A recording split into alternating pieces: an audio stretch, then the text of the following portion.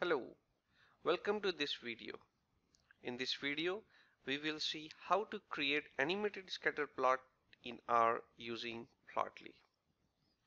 We are going to use the Gapminder dataset from Gapminder package, and here is an example of animated scatter plot showing how the relationship between life expectancy and GDP per capita evolved over a period of time from the year 1952 through 2007. Let me run this for you. Things to notice: we have life expectancy on the y-axis and GDP per capita on the x-axis. We got a timeline with years. Animation is produced by transition of individual scatter plots, frames, through these years. Mind the word frames, and we will talk more about it soon. Then we have a play button.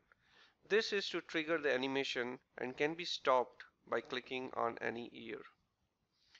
Label showing which frame is running at a given point in time. Let's get to RStudio. We'll begin with loading the required packages. First, we have the Gapminder package to access the Gapminder dataset. Then Plotly for the Plotly plots. Dplyr for any data manipulation. Here we have used the filter function from Dplyr package. In case you do not have these packages, install them using the install.packages function. Now let's have a quick look on the Gapminder dataset. It has 1704 observations across 6 variables. And we are interested in relationship between life expectancy and GDP per capita over years. Data is available for every 5 years, 1952 through 2007. Now let's create a simple scatter plot with life expectancy versus GDP per capita for the year 2002, and then we will modify this to create frames and animation effect.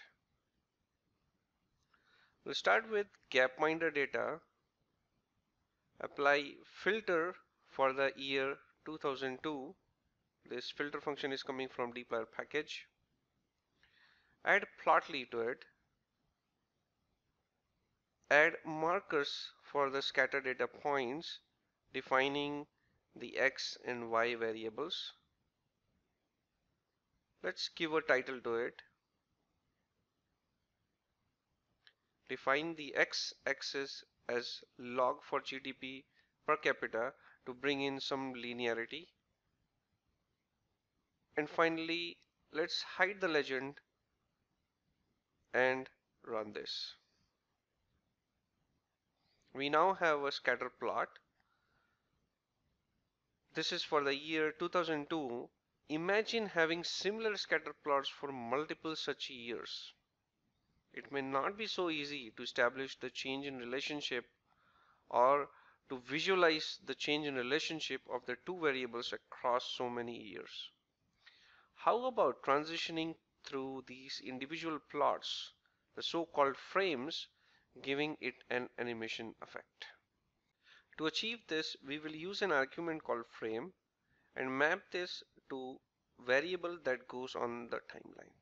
In our case, this is the year variable.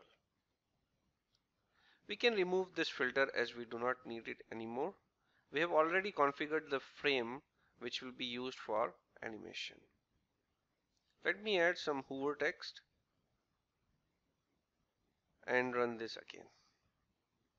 And here we have the animated scatter plot. Link to the GitHub code is given in the description section. Thanks for watching.